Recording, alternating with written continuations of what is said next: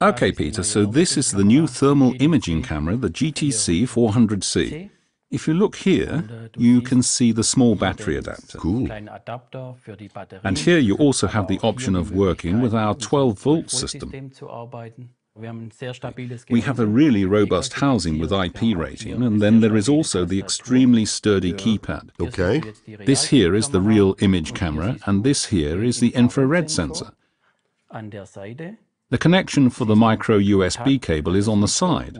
So that's for connecting up to the computer. Exactly. And when it comes to documentation, I'd recommend making use of the Bosch Measuring Master app. You'll then also be able to make further edits to data if needed.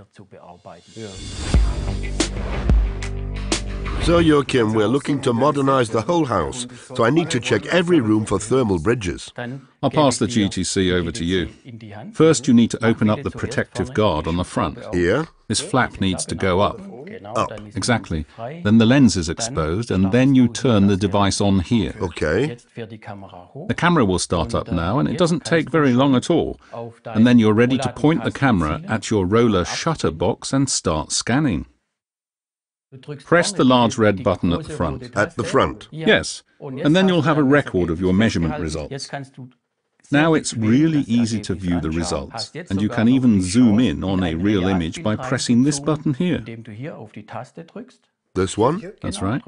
Press the arrow button here and you'll see the real image. That way it'll be easier for you to show your customer where exactly you measured. Here in the bathroom, I've installed underfloor heating, and I'd like to use the device to check that it's all working properly. No problem. Just start the device up, and there you can already see the heating on the display. Then we'll quickly use the Wi-Fi hotspot to send the documentation over to our Bosch Measuring Master app. Now, Joachim, you might be getting a whiff of something here. There's a problem with damp in the walls. You can see it in this corner, for example. Oh, yes. So now you know what to do. First, we get scanning, and then we can look at the results. The most important thing now is that you can see the coldest point in the image here. It's very clearly a different color in the temperature display too. But then you can also see the temperature around this point in the wall, which allows you to make a comparison.